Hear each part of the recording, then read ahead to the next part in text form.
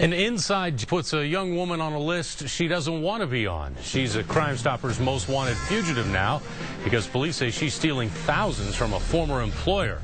Kaitlyn Cartwright, who used to work at the Bakers on Saddle Creek, suspected of teaming up with a current employee. They allegedly activated some prepaid money cards, then took them from the store.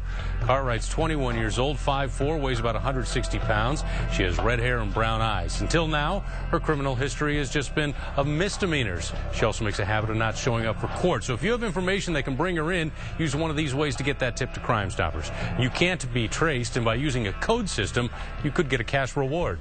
Omaha's police